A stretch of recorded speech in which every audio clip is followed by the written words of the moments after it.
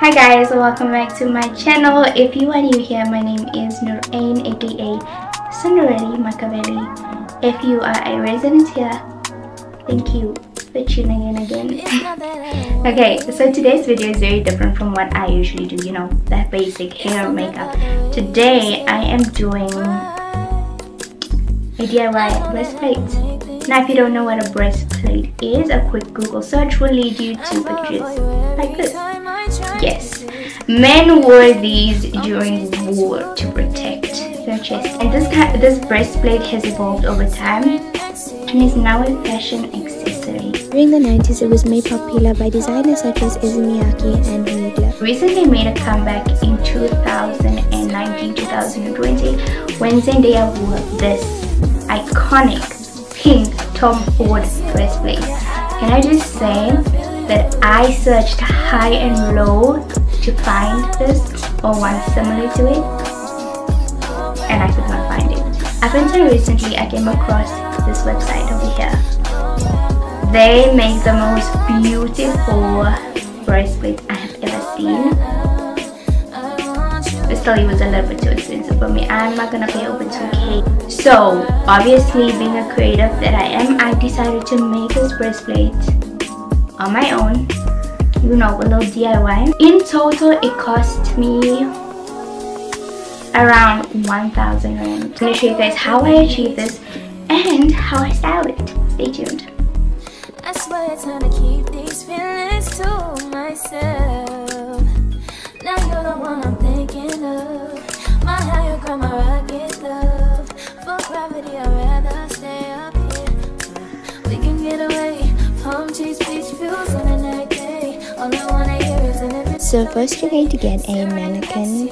I suggest getting one that is close to your size. Unfortunately, I could only find a size small, but we made it work.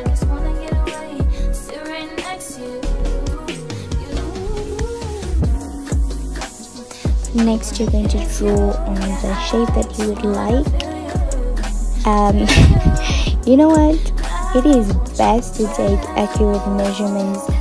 I just did a freehand, which actually turned out pretty good, but I wish I would have actually used proper measurements and done it correctly.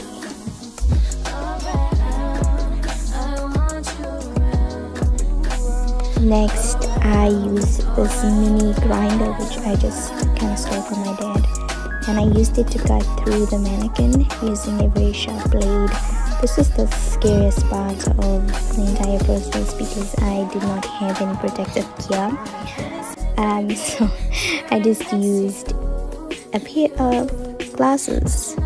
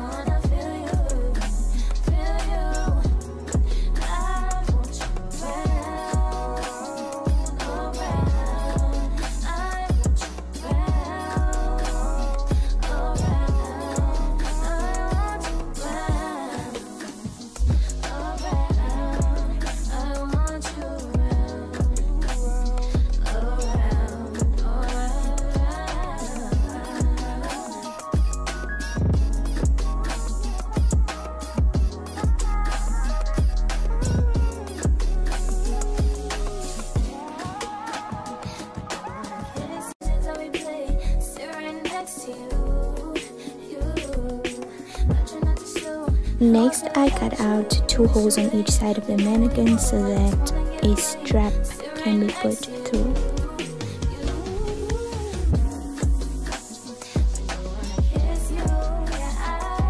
So this is what it looks like once it is cut, and it's very rough around the edges, but we are going to smoothen that out.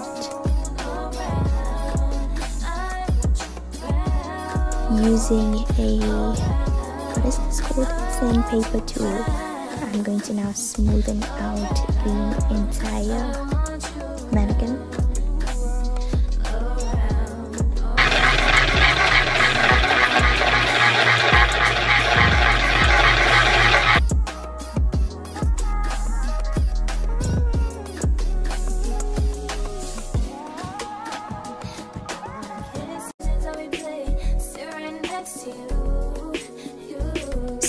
going to clean off the entire thing using a microfiber kitchen cloth.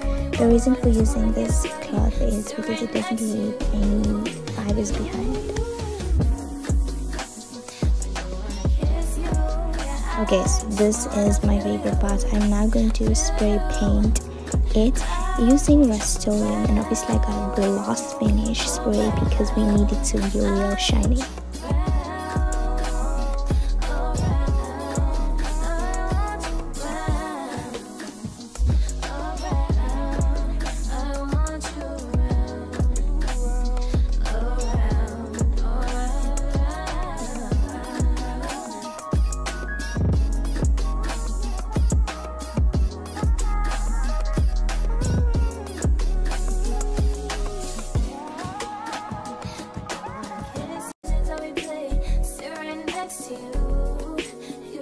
So this is what it looks like after 2 coats on each side.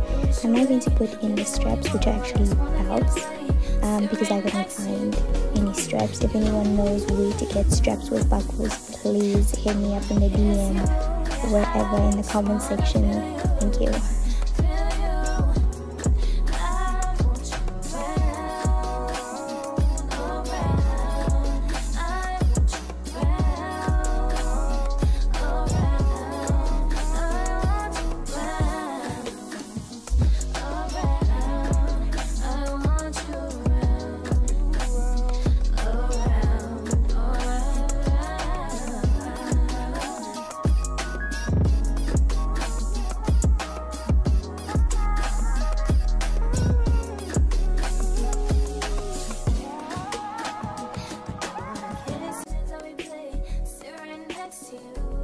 So this is the finished product.